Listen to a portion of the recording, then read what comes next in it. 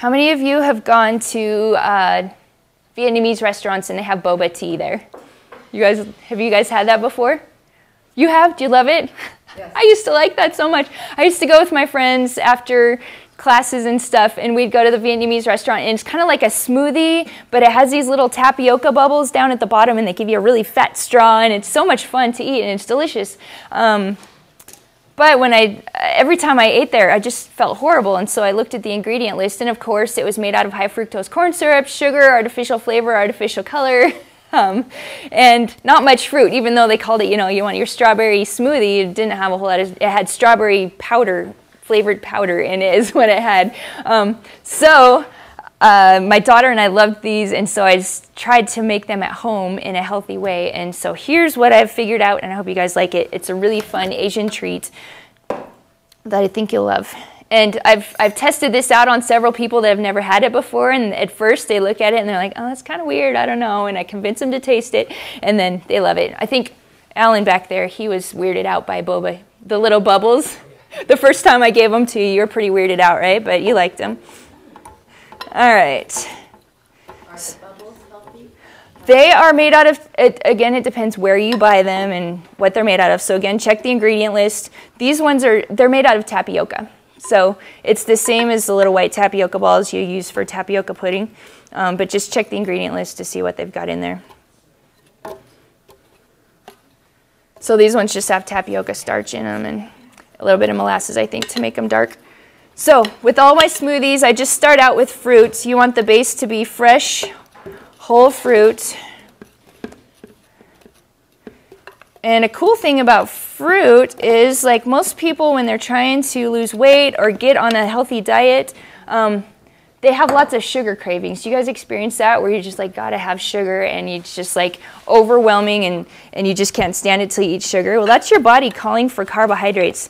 I try to teach intuitive eating, and what that means is listen to your body. Your body is intelligent. It knows exactly what it needs to be optimally healthy. And if you'll listen to your body and give your body what it's asking for, you're gonna figure out your personal optimum plan. So sugar cravings, one thing that's indicating is that you need more healthy carbohydrates. You don't need sugar, you need more healthy carbohydrates. And studies show that people that are having sugar cravings, if they will just load up on fresh fruit and eat lots of fresh fruit in the form of smoothies or just eat it raw, their sugar cravings go away, and it's just their body calling for those healthy carbohydrates. The other thing that causes sugar cravings is dehydration. So if you have a sugar craving, the first thing you need to do is drink a pint or two of water, of a purified water, not tap water. And then if your sugar craving is still continuing, the second thing you need to do is eat fruit. Yes? Is it true if you crave chocolate that you might be deficient of magnesium? A lot of times it's a mineral deficiency, and a lot of times it's an emotional deficiency too, because chocolate actually helps release endorphins, and so sometimes you're craving that endorphin release from chocolate. But chocolate, raw chocolate, not Hershey's or from the store, if you eat raw chocolate, it's very, very rich in magnesium and other minerals that will replenish your body. So yes, that's possible. It could be there's various other antioxidants and other health properties to chocolate that you could be craving as well. If you crave chocolate, in my other classes I've showed you how to make raw chocolate out of healthy raw cacao instead of cocoa and sugar and stuff like that. So if you're craving chocolate, I make a bunch of chocolate. I keep it in my freezer. If I'm craving chocolate, I just go eat chocolate until I'm done craving it. and it's healthy for you. It's there's more antioxidants and more vitamin content and mineral content in chocolate, in healthy raw chocolate that's been prepared properly, than in a lot of vegetables. So that's how I deal with my chocolate cravings. Yes? What is tapioca? It's a root. So it's kind of like not like a potato, but it's a long starchy root, and they just dry it out and grind it up into powder. And so it comes out like this tapioca starch comes out kind of like cornstarch, kind of gritty and starchy like that. And then they just make the little balls out of it. All right. Also, to balance out the way your body uses the sugars, it's good to put a little bit of fat. Oops. Oh dear. Wow.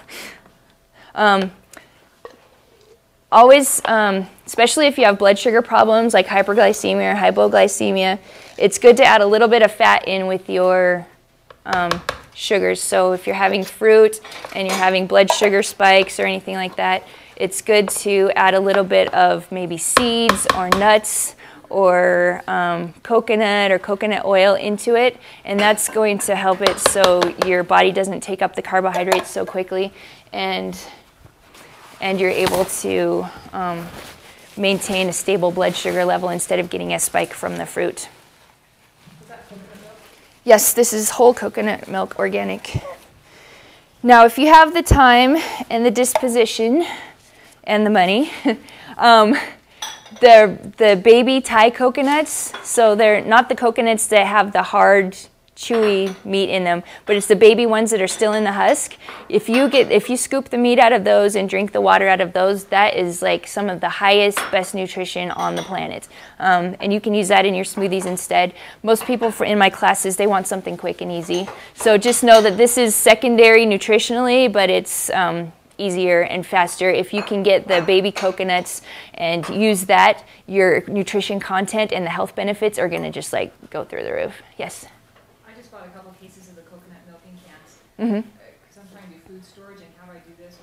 But I have this concern that it's made in Asia, not here, and I'm wondering how much is being processed. Mm-hmm. And even though the ingredients don't say there's a lot of things in it, is that an issue about it being heat processed and all that? Anything that's heat processed is going to be less beneficial than something that's raw and whole. So if you can eat it raw and whole, that's better.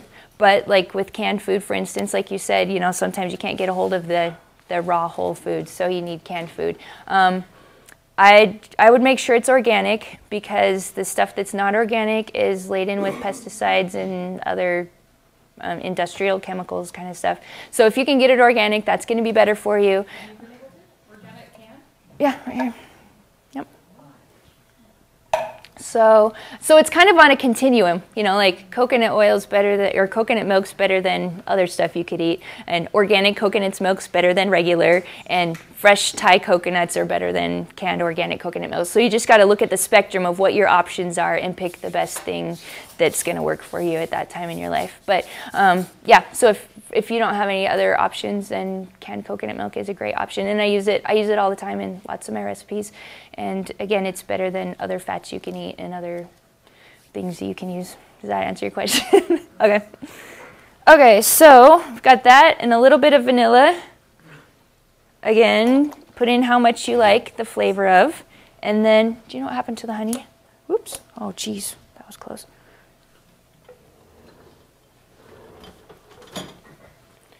Oh, there it is. Thank you. Since the strawberries are just a little bit tart, I just add in a little bit of raw honey. But a lot of times, depending on which fruit you use, like if you use sweet fruits like peaches or bananas or whatever, you don't have to put honey in. So a little bit of local raw honey, and that's it. So what are milkshakes and smoothies usually made out of? Milk, dairy products, cream, sugar, oils, and not much fruit, ice cream, that kind of stuff. And I think you'll find that these taste just as good, and they're way better for you. All right, plug your ears.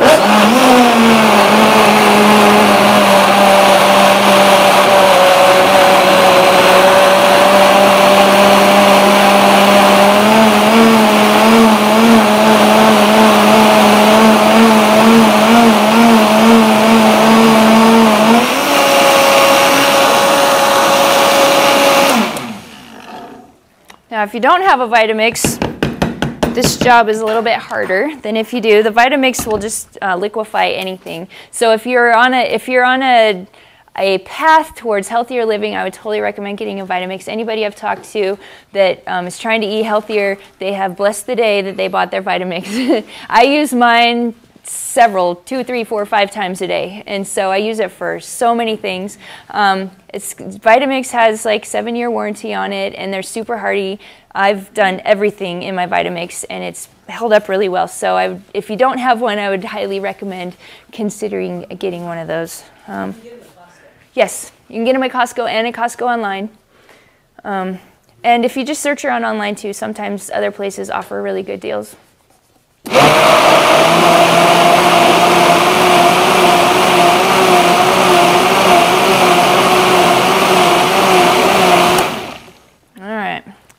Let's give this baby a taste. Now you can use any kind of fruit you want. You can use pineapple, mangoes, coconut. When you go to the Vietnamese restaurants and they have their boba smoothie bar, there's like 20 flavors to choose from. Everything from honeydew melon to star fruit to everything. So, that's yummy. Okay, so just whatever you feel like, you know, bananas, whatever's in season, whatever you have. You can use frozen fruit or fresh fruit. Hope you like this. Now here's the little bubbles, what we did. You guys see those? Trying to clean the clutter out of the way here. All right, so you boil them for like 5 minutes and they get all rehydrated. And then stick those in the bottom of your smoothie. It's a weird idea, but it's so great. I love it. And your kids will love it too. Yeah. Yep, so they're just black tapioca balls. Do you have to buy those at the health food store as well? I only find them at Asian markets. So, like there's a Thai market down the street for me, and they also sell like the big straws that are big enough to slurp the bubbles through.